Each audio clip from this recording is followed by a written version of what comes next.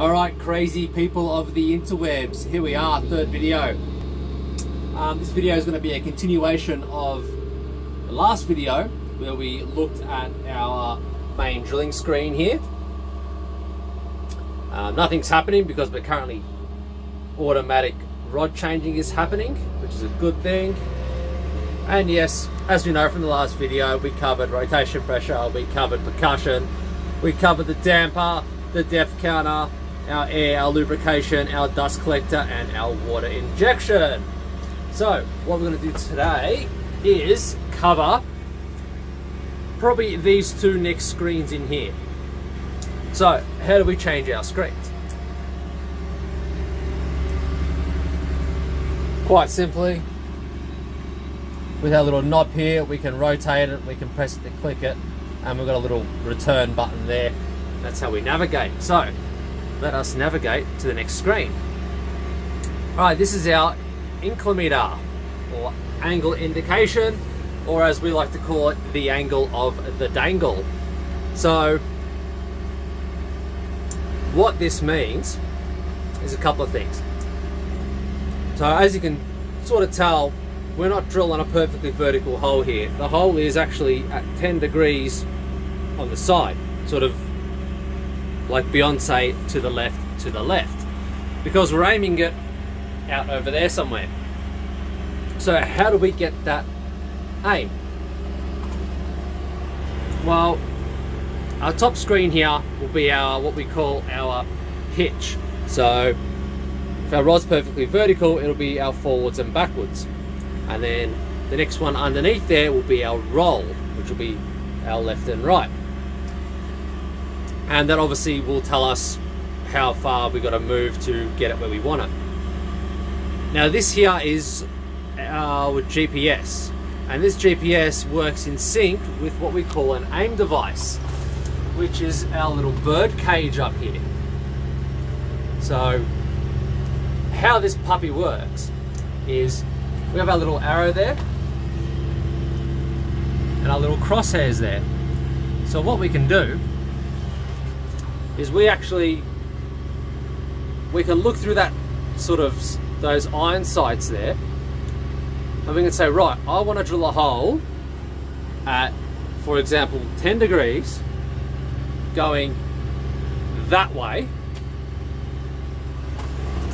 and then our inclinometer here will actually, with our little line that's moving there, that line will actually go wherever, and then we simply move the mast in position until that line comes to the center. And then that's our, basically how we aim the mast. Holes get drilled at different angles for different reasons. I'm not going to go into all that in this video because I'll be here forever. And how do I know what angle to drill it at? All these red cones here, they're all in holes. So I don't decide where the holes go. That is the job of whoever designs the drill pattern. So someone with different knowledge to me comes along and says, right, we need to put holes at this distance apart and at this angle, at this depth, and they write all that into a paper map, and wherever they put a dot, I drill a hole, and they'll tell me what angle to drill it at, etc, etc. So that's basically what that does. Moving across to our next screen, and this screen's pretty self-explanatory. So fuel gauge, engine RPM. The rig holds about, I think these are about a 300 litre fuel tank, 400 litre tank, something like that. Engine RPM, the engine of this thing is a Caterpillar C9, so it's a 9 litre straight 6 fully sick turbo diesel. That's our coolant temperature, hydraulic oil temperature. That is the temperature of the compressor. Obviously we blow air down the hole constantly while we're drilling, so we have a compressor on board. And that is the outside air temperature, a refreshing 14 degrees today.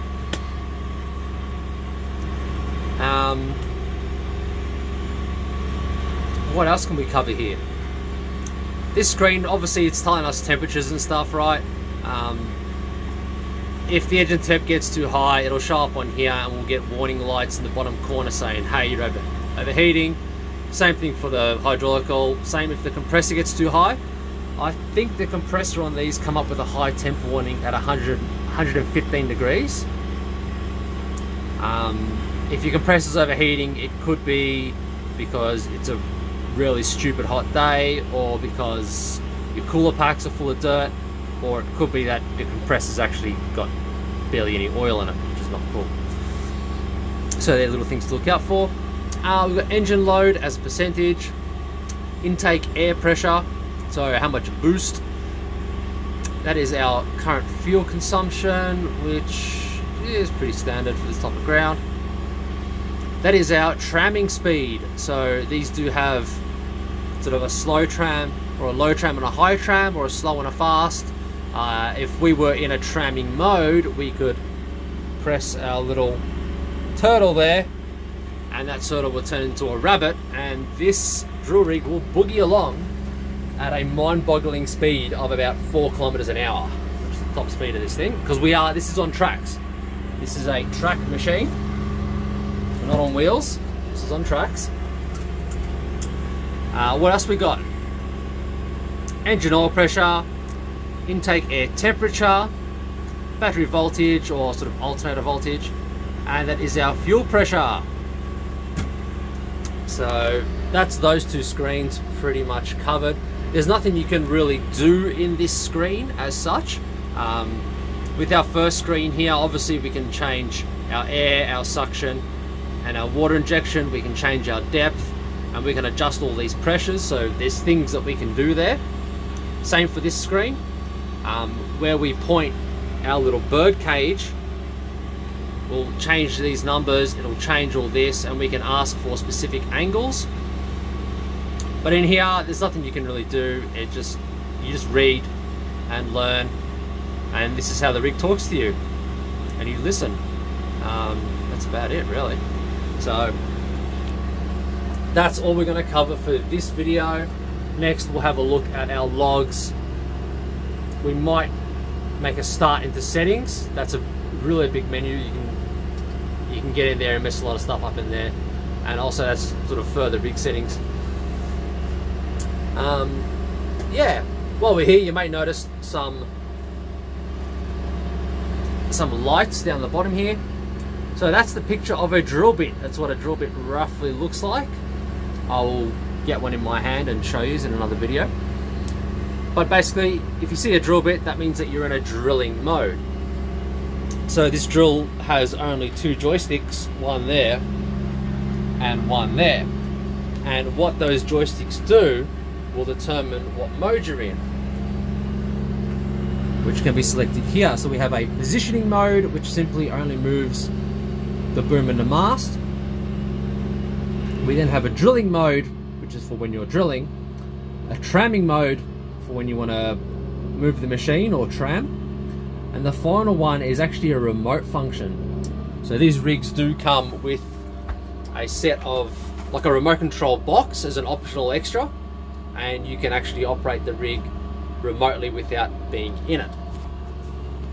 So that's all I want to cover for this video. Obviously we've hit the bottom of this hole, so I've got to drill another one, and yeah, we'll see you in the next video.